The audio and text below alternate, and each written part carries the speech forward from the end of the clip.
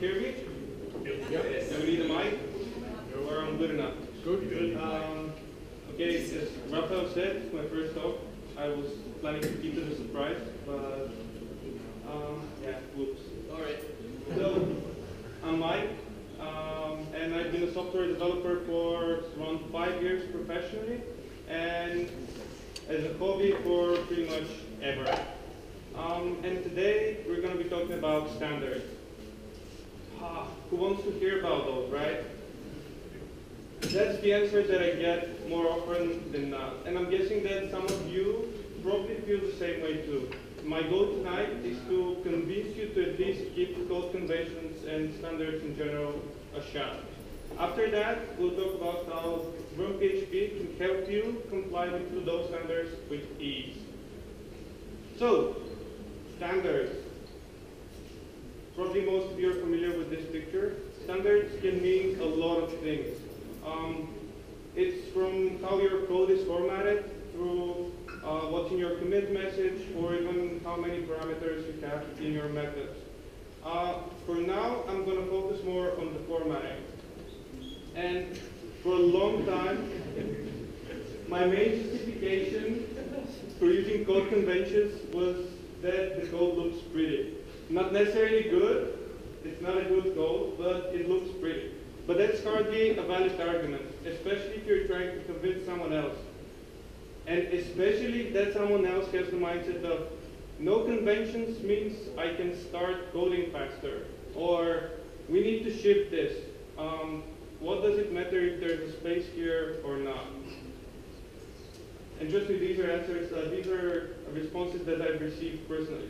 When my girlfriend got tired of me complaining about it, she asked me, do you know that there's a lot of research which confirms the need for code conventions? I was like, wait, so it's not my OCD?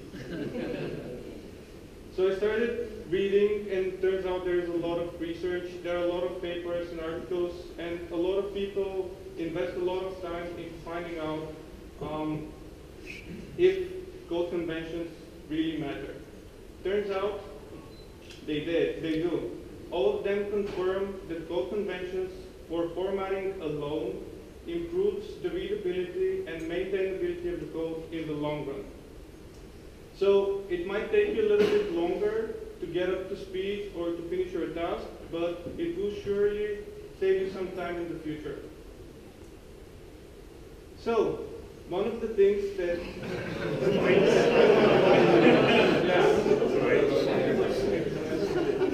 one of the things the research didn't find out is if we should be using tabs or spaces. Neither if we should put the opening brace on the new line or not. Or camel case versus snake case. I can already say that you've already felt the pain of those conversations. But all of them confirm that consistent code is better in the long run. So just pick one standard and stick to it. And to close this topic, I'm not sure how many of you are familiar with the broken Windows theory, but, and I'm not talking about Microsoft Windows. This is a very good example of it. Consider a building with a few broken windows. If the windows are not repaired, the tendency is for vandals to break a few more windows. So how does this translate to software development? Well, consider your building, your code base, the building in question. If you let a small window, like your formatting, to be broken, chances are that people will break other windows which are bigger and more important. I hope I managed to convince you to at least give the code conventions a shot. Otherwise, you can come to me after the talk. I'd love to brainwash you. But turns out, convincing someone to use code conventions is the easy part. Making sure that those people actually comply to the standards is a lot more difficult. And it involves a lot of time spent in code reviews and a lot of commit messages like this one. And in my experience, people that are used to writing code in a specific way have a really hard time to convert the way they type code, they write code, and hence the time you lose in fixing those. So, what can we do about it? GrumPHP. It's the thing that can help us solve this problem. If you look at the README, it states that if you're sick and tired of defending code quality over and over again, GrumPHP will do it for you. But I'm not much, but I prefer the initial pitch that they had, which is sick and tired of complaining about your coworker's code. GrumPHP will do it for you. So in short, it's a tool that checks your Git commits, and it runs a list of tasks that you've defined, and if all of them are okay, you get the green grumpy guy, and if they're not okay, you get the red grumpy guy, and your commit is rejected. So you don't have any commits that are not compliant to your standard. And if you're a little bit old-fashioned like me, you can switch to the old messages, which are the classic Medusa and Grumpy Cat. I think the Grumpy Cat is the one that got me excited about GrumPHP. Before we go any further, again, it's my first talk, so chances are something will go wrong, but I'll try to do a little demo.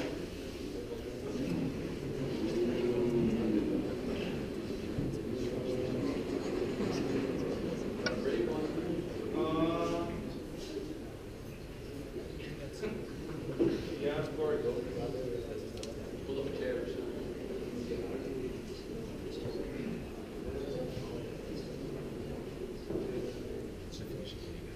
Okay.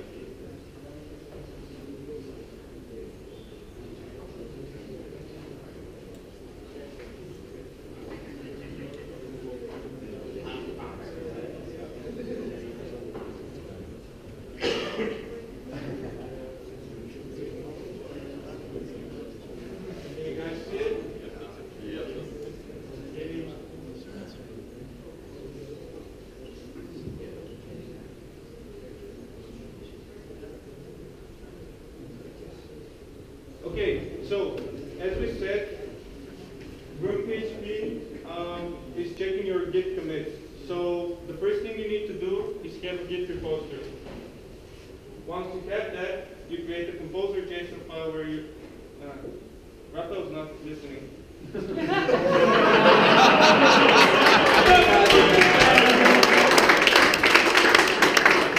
I'm kidding.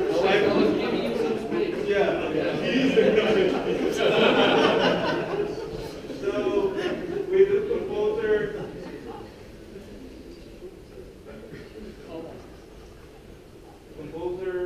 require. Okay, turn like this. It's probably going to be a little bit better. And we're going to look for GrumPHP. We found it. We installed it.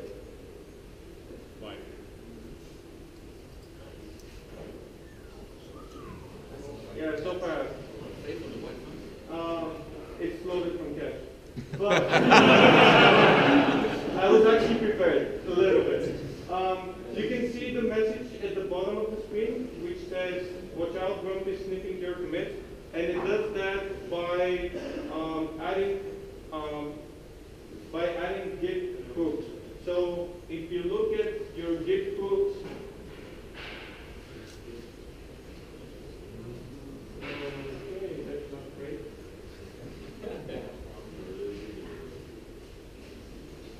Over here, you can see that Grump added a line where it runs, it's executable in the Git commit context, and context is something that we're going to discuss a little bit later, and basically checks this particular hook is for the commit message.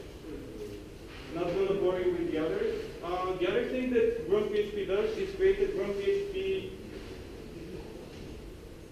YAML file, which holds your configuration. And over here, you can define the tasks that you want to execute. For now, I want to add a PHP CS fixer. So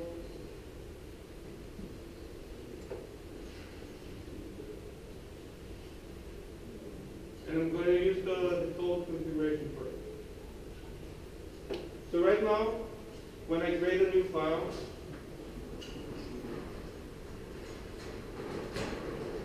and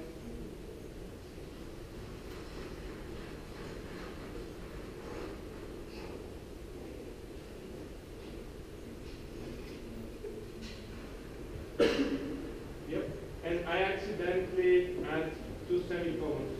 Now, if I add this,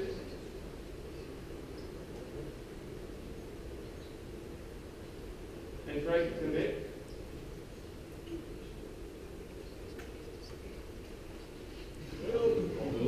we're getting an error, but it's not what you expect. It says that the PHP CS fixer is not found. This is because we also need the executable for this one. So we're going to do again a composer required.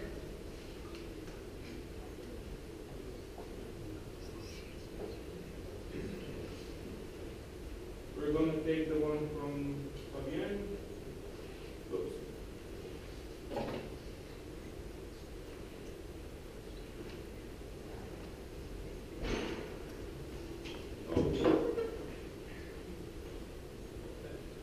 Cool. So if we try to commit again, now we're getting an error. Duplicate semicolon, line to line is expected. So if we check our file again, we're going to add a new line here and delete this one, and bam, you have it. Another quick demo. This time hope it's going to be a faster one because I've got everything prepared. Over here, I've added the security checker, and this is something that's not really about standards. It's a tool that verifies that your composer packages, the composer packages that you're using, are without any security vulnerability. And since I'm an AWS fanboy as well, I'm gonna add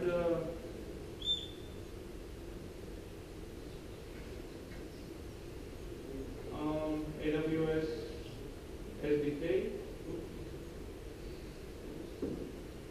and I'm going to select version 3 because this is the one that I'm familiar with. No. Me too.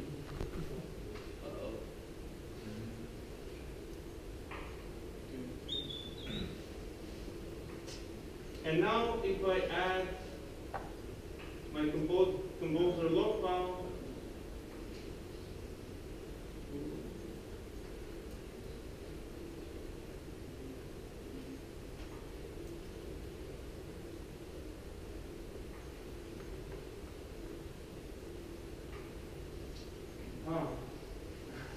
okay, demo didn't work.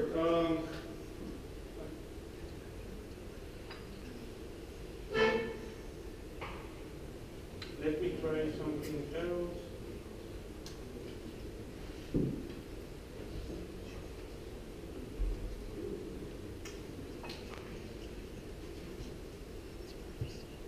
Compose is fast and now it's stable.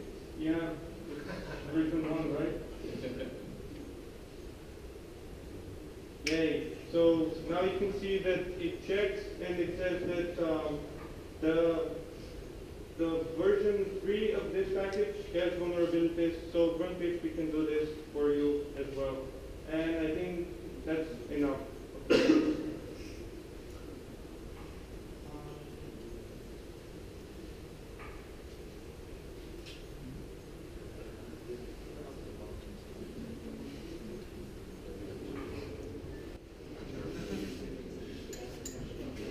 So, how does Grump does all that?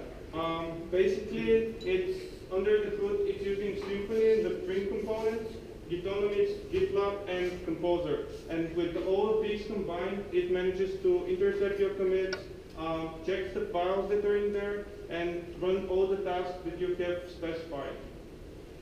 On the front lines, you've got stuff like Codeception, PHP Unit, PHP Code Sniffer, Bhat, and many more.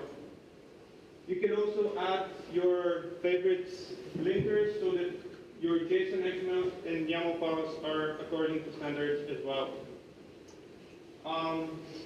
And this is the full list of all the tasks that you can specify. And for me, the beauty of GrumPHP is that it's not trying to reinvent the wheel. It's not trying to do everything that those cool tools that we already have do. It's basically integrating those into your project, into your workflow. And it does, as you can see, it evolves far more than being just a code violations checker. It can run your builds, it can run your unit test, your integration test. You can even run your run and build tasks now. And all of that with a simple composer required. But the best part, you can actually integrate it with your CI tools. GrumPHP has a command that you can run and trigger all the tasks that you have specified, and you can add that to your continuous integration script so that this pretty guy will be checking your builds as well. Fun fact, GrumPHP is actually using itself to validate all incoming pull requests. So, and let's try to take this to the next level. What if you want something really specific, something that is not out there yet, but is something really specific to your project and nobody else would ever use? Well, Grum's got you covered. You can implement this interface, which basically forces you to set a name for your task, handle the configuration, set the options that you have for your configuration, specify the context, and the context is something that you say, I want this to run whenever there's a git commit message or whenever the Grum command is run. And then in the run method, you define your custom logic. And now you have your custom task, which you add to your Grum config file, and it's now running whenever you do a new commit or whenever your CI triggers a job. But wait, there's more. As I said, GrumPHP uses a lot of Symfony components. One of which is the events dispatcher. And this allows you to hook up to some of the Grum events. And they're in three main groups. The first one is the task events, and these events are triggered for every specific task that you've defined. So if you want something to run before a task, or whenever a task fails, or whenever it succeeds, you can always hook up to those events. If you want something a little bit broader, you can subscribe to the runner events. They run, they're executed before any of the tasks are executed, or if any of the tasks fails, or whenever all tasks succeed. And finally, you've got the console events, which are pretty similar. If you want to know when a command is run or when a CLI command terminates, if you want to do something before that, or if you want to handle CLI exceptions, you can do that. And I particularly find this useful whenever you're running it in your continuous integration, because it's a cool way to get notifications or to get to log errors whenever something goes wrong. The way to do that is just implement the event subscriber interface. You specify the event you want to subscribe to, then you define the method that you want to run, and after that, you subscribe it as a service to Grum's config. And that's it. You're now hooked to the event. Can you give some examples of what sort of things tasks you would run? Pardon? Email the developer, or what would you do with these? Well, personally, I think that whenever a job fails, you can send either a Slack notification, well, any kind of message notification, or you can send an email. There's a pull request, but it failed. These are the errors. I think these are the most useful cases where you can keep hooked up to those events. And now you're probably thinking it's a cool tool. I hope you're thinking it's a cool tool. But can I use it? Can I run it on my operating system? And can I use it with my tools? I'm happy to say that GrumPHP supports all major versions of PHP and supports somewhat the ones that you should not be using those. You should not be using me versions. And it's mainly because some of the tools that you can integrate with GrumPHP don't support lower versions of PHP. Runs on every operating system. It's a little bit trickier on Windows, but there's a very cool tutorial, of course. But there's a very cool tutorial on the GitHub page. They're going to help you set it up in no time. And it's been tested with PHP Storm's Git, with SourceTree, SmartGit. Of course, you saw it working in the CLI. I tested it with Sublime's Git plugin. I think it's going to work with Tower as well, because as we saw, it's depending on Git hooks. So I don't think there will be any problems with other tools that you might use for Git. And finally, let's see some numbers from today. These are the overall downloads since the composer installs actually. And you can see that GrumPHP is getting pretty good traction. Also, the number of contributors is increasing immensely. It's now 55 people, which compared to the 7 when I first did my contribution, like around 7 months ago, is a huge raise. From the GitHub goals, you can see that the project is evolving. It's not progressing in huge leaps, rather in small and steady steps, but it is improving constantly. And it needs your help. Here are my 3 reasons why I think you should contribute to GrumPHP. First one, it's always fun to contribute to open source. Plus, it would mean less people sitting the next time Michelle Sandberg, I hope I said her name properly, we'll have less people sitting. The second one, it's relatively easy. The project itself is very well structured. It's not really complex. You can get up to speed really easy, and it's going to be really easy for you to contribute and to improve the project. And finally, it's a Benelux project, so you'll be supporting your local community. Bonus one, the guys are super cool, super friendly. They're always open for discussion. They can always help you if you're stuck. And yeah, basically, just contribute just so that you get some sort of interaction with those guys. I recommend it. So who are the people behind this? There are a couple of guys from PHP Bro. It's a Belgium company. I think it's an agency. And to be fair, I'm not entirely sure why they developed it. My guess is that someone got tired of complaining about his colleague's code or her. And finally, I want to use a quote from Peter Parker's wise uncle. With great power comes great responsibility. GrumPHP can help you standardize a lot of aspects of your workflow, including what you have in your commit message. But I personally believe that tools like that should be used to prevent mistakes. You should be aware that you want to achieve this, and you should use GrumPHP to, whenever you accidentally add a second semicolon, you should not use it to enforce those standards to your team members. Otherwise, they will first off start hating the tool. Personally, some of them started hating me. And then we had to run through the whole thing, why those things matter, and why we actually use GrumPHP.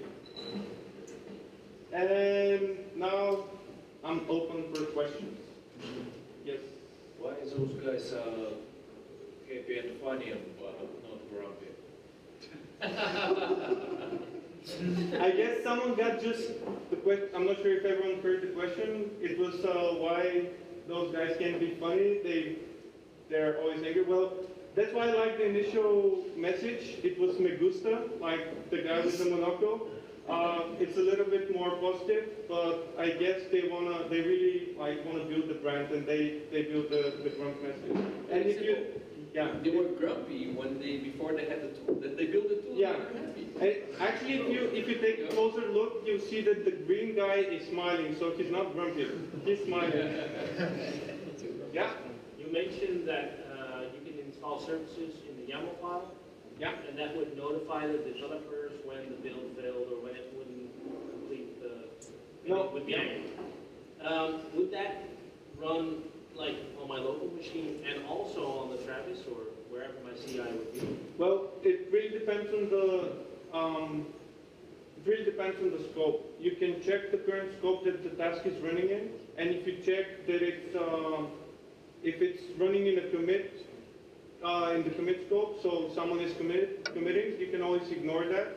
But in order to trigger the checks manually, you use the GrumPHP run, and that's a completely separate context. So based on that context, you can say, okay, I want to send notification, or no, I don't want to send notifications. Any other questions? Yeah? Does it keep track of what it already checked? Because sometimes you want to you have a feature done and you want to commit it in 10 different messages. You don't want it, the whole process, checking the whole project to run 10 times. Well, no, it doesn't. I'm not sure if everyone heard the question. It was if it keeps track of the things that it has already run. No, it doesn't. It's probably a good feedback for the maintainers. They can put it on the roadmap. Currently, if you've specified the task, it will run every time you do a commit. And yeah, for instance, I can imagine that you don't want to run your build script in every time you make a commit or your build task. That's why I'll recommend that you add those kind of tasks to your run context. Yeah? Does it stash uncommitted changes before it runs the test? Well, first off, it checks only the files that are staged for commit.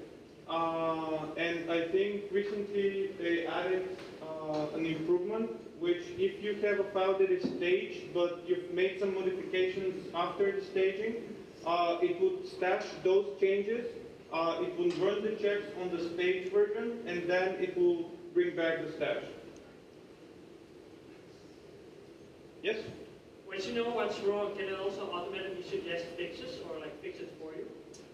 Well, for instance, it really depends on the tool that you integrate. GrumPHP doesn't do that by itself.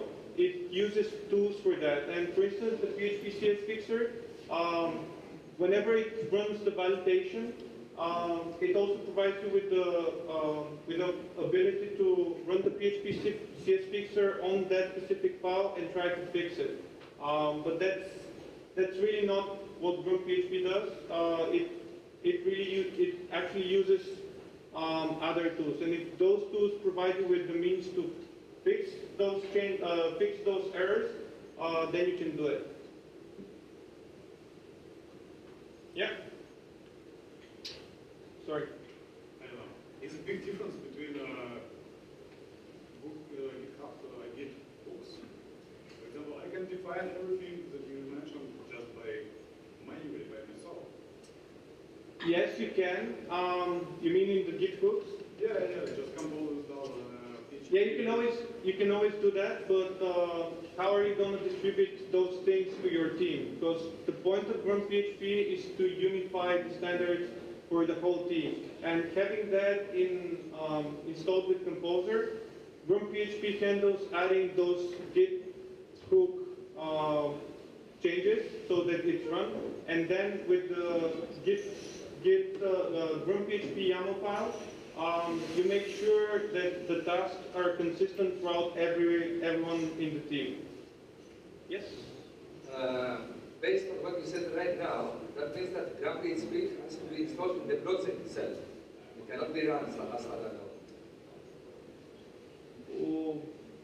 Why? Just like PHP units and all the other tools we use, pretty much. There's an executable, and actually the Git hook is actually running that. It's actually triggering that executable. So you have the executable, as Rafael said, it's pretty much like it's like Composer, or more like PHP unit, or PHP CS Fixer. Yes? Yes. On the GitHub website, is there plenty of examples of how to get it to work with Travis? To be fair, no. I looked into that, but as I said, GrumPHP is using itself to validate its request.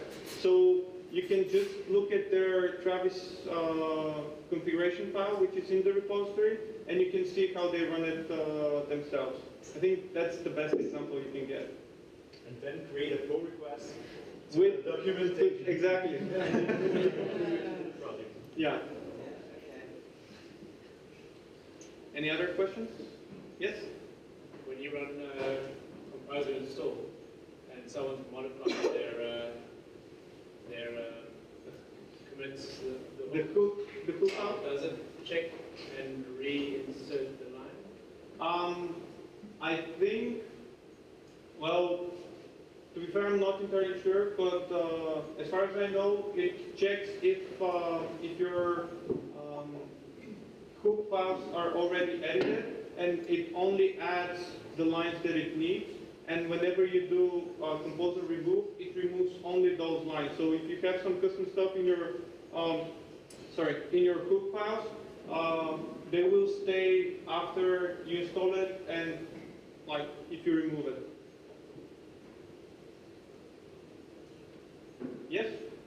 Are there different levels of errors, like error, warning, notice, to be able to actually commit something which is actually kind of okay?